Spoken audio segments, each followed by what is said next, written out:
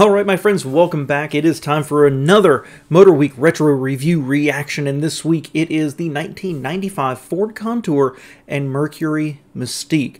I'm really excited about this one because I like these cars, and I remember looking at them when they were brand spanking new. And ultimately they ended up not being the hit that I think Ford needed or wanted them to be, and I think there's 4 reasons for that. Maybe 5. But let's see what Motorweek said about it when it was brand spanking new. So, as always, sit back in your comfy chair, grab your beverage of choice, and today it is caffeinated but cold. So, it's not that great. And also, I will apologize up front. I do have a little bit of a head cold, so if you hear me sniffling, I apologize. But let's get into it.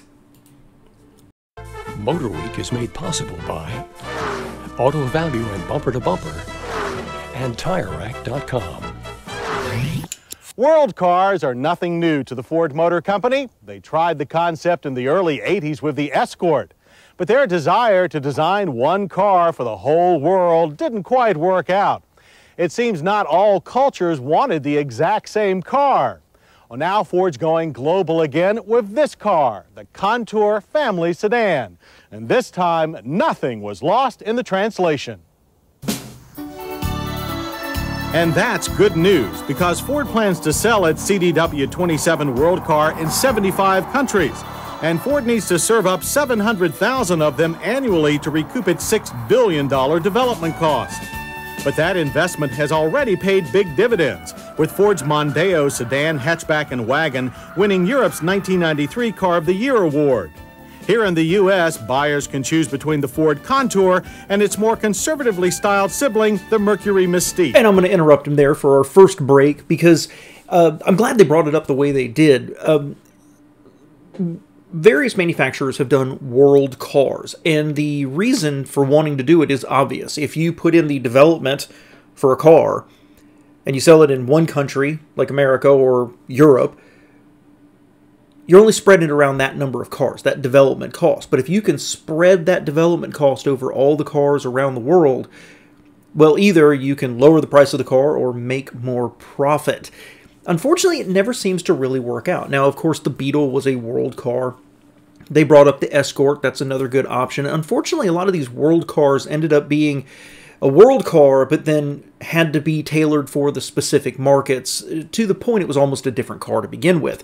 And Ford dove into this again and came up with an incredibly expensive platform that I don't think it ever quite, at least in the US, ever quite lived up to its potential. And again, I think it was hamstrung for a reason. Stylistically wise, I think these are good-looking cars. I really do. I'm a fan of the 90s, and this is one of the more memorable 90s cars to me. I do actually like the Mercury a little bit better, and I want to credit Ford Corporation for actually making it look different. Sure, the body shell and everything else is pretty much the same, but at least from the front, at least they don't look like copies of each other with just a different logo. I thought that Ford did a pretty good job here. The Contour, I think it's neat, and I think it's tidy. And I like how they stretch the sheet metal around. It looks like a very taut car, to me, to my eyes. What I never loved about it was the front. Now, I think the headlights are fine. They're not too big. They're not squinty. But the grille, or lack of it, it's just a hole. I don't know. It lacks a little pizzazz in the front. Other than that, handsome car. Handsome, really, really good-looking car, in my opinion. But each will come only as a 4-door sedan. However, 90% of the parts under the skin are the same around the world. Contours come in 3 trim levels: Base GL, Volume LX, and our favorite, the Sporty SE. Mystique grades are GS and LS. All sport cab forward styling, 4-valve per cylinder engines, and meet all safety requirements through 1998. Our focus here is the Contour, whose curvy hood includes an oval grille opening that continues a recent Ford styling trend. Nice, but not as adventuresome as we'd like. Overall exterior dimensions almost match the Honda Accord, which says volumes about Contour's mission. Rear styling has a pronounced import influence with organic-shaped tail lamps and a chrome bumper insert to match the one up front. And I think the rear of this ends up looking really good. It's got a little bit of a hint of Oldsmobile Alero in it. But I think that they really resisted the temptation to pull it in, to pull the sides in more, or to slope the trunk down, make this more stylish, kind of like the Infiniti J30 was. And instead, they went with a little more squared off. I think it works. I think it works, and I think it looks really good, again, if not quite earth-shattering. Base Contour power plant is the all-new Zetec 2-liter 16-valve dual overhead cam 4-cylinder. It produces 125 horsepower, or more than 1 horsepower per cubic inch, and 125 pound-feet of torque. We found its bottom end stronger than most 2-liter motors, even when mated to this U.S.-designed 4-speed automatic transmission, Ford's first fully electronic unit. Our preliminary 0 to 60 times of 11 seconds improves to 9.1 seconds with the standard 5-speed manual, and also all-new unit developed by Ford of Germany. But even better engine news is Contour's 2.5-liter all-aluminum Duratec V6. Ford's U.S. engineers had help from Porsche and Cosworth during its development, and it shares some architecture with Ford's modular V8. Look for a 3-liter version of the V6 in the next Ford Taurus. Duratec's 24 valves and dual overhead camshafts help produce 170 horsepower and 165 pound-feet of torque. But it felt like more because 90% of it can be tapped at a very low 1,500 RPM. Yeah, you know, interesting. I have no problem with these engines. If you are, one of my viewers who are mechanics, you might have something to say about the Zetec, right, or the Duratec. But overall, I have no problem with these engines. They're not earth-shattering. Certainly, because this car's 30 years old now, right? So hearing a V6 make 170, you're like, But these were good numbers. And this car was not a sports car, but it had a sporty focus, much more like what you would get with a European car, and I think these engines were kind of in line with it. I drove both, and the V6 was fun, but again, for me, I probably would have just gotten the 4-cylinder because I'm not, going anywhere fast. That contributes to a 0 to 60 time of 9 seconds with the automatic, and a spirited 7.5 seconds with the 5-speed. Both powertrain combinations provide smooth power delivery. We were equally impressed with the Contour's excellent road grip and feel. Power rack and pinion steering and anti-roll bars are standard on all models. The all-independent suspension features struts up front and Ford's Quadrolink setup in the rear modified to provide some passive rear steering. This keeps the tail nicely stable in corners, even when too much throttle is released too quickly. The suspension and chassis setup came from Ford of England with the help of 3-time Formula One champ Jackie Stewart, while Dearborn engineers worked on ride quality, which is also very good. 4-cylinder Contours have front disc, rear drum brakes. V6-equipped cars get disc all around. Both an anti-lock system and an all-speed traction control system are available on all models, a first in this class. Contour's airy interior is clear. Before they go on to the interior, one of the things that is most memorable about this car is just how good it felt when you drove it. It might be a little bit of heresy, but it felt like a more premium car than it really was. The engines were fine. The transmissions shifted well. I drove both the automatic and the 5-speeds back in the day, and it was widely praised for its handling. In fact, I think it was Car and Driver that positively compared it to BMW. So this was a strong package, and I do like how they broke down that Ford leveraged its resources to pull areas of expertise into the car. Very interesting, but that was one of the major strengths of this. Clearly driver-oriented with a European flair. Cloth upholstery is standard. This SE has optional leather. Though limited in number, the sharp analog gauges jump out from their pod. Naturally, dual airbags are foremost among the safety features.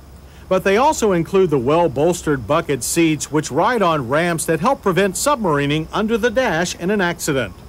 Even the base GL seats offer good support. The LX and SE seats feature a variety of adjustments, including lumbar. The tilt wheel release lever is very stiff, and Ford is delaying its availability until a fix can be made. Power window and door lock controls blend neatly into the driver's door panel, while the turn signal and high beam stalk is smaller than in previous U.S. Fords. The CFC-free air conditioning system is activated via 3 super easy-to-use rotary knobs. Standard is a new air filtration system that removes most pollen and dust.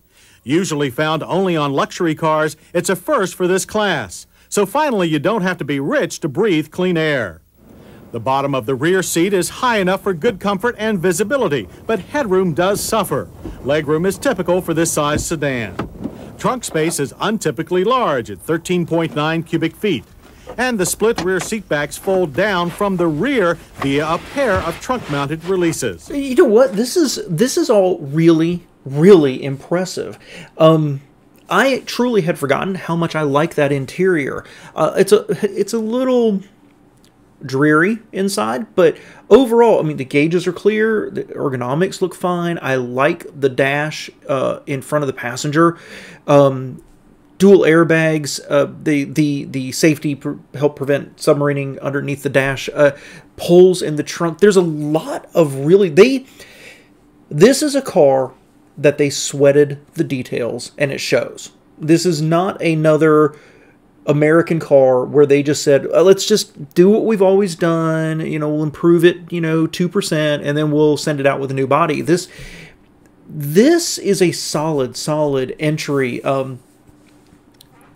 Very interesting, because I don't remember 30 years ago looking at this car and being like, wow, this is all pretty impressive. I remember looking at it and thinking, wow, finally they have something competitive with the Accord. Now, I expected something to be said about the back seat or the front seat and how much space there was, but everything they said was extremely positive. Front seat, the back seat looked roomier than I remember, actually. I'm not sure they didn't play with the front seat location there. And then the trunk. Interesting. Prices start at $13,310 for the base Contour GL. The V6 option adds about $1,000 to GL and LX Contours. ABS another $565, and traction control $800 more. The Contour SE begins at $15,695 and includes the V6. We think that's a world of value wrapped in a very impressive package. In fact, we can't remember when we were so impressed with a quote-unquote family car. And we're not alone. Automobile Magazine says, the Contour is equivalent to a best-selling book that has been translated into a dozen foreign languages. We like the Contour, and you can quote us in any language. Clearly, Ford's engineers all over the globe are now speaking the same language, and it's one that all car enthusiasts can easily understand.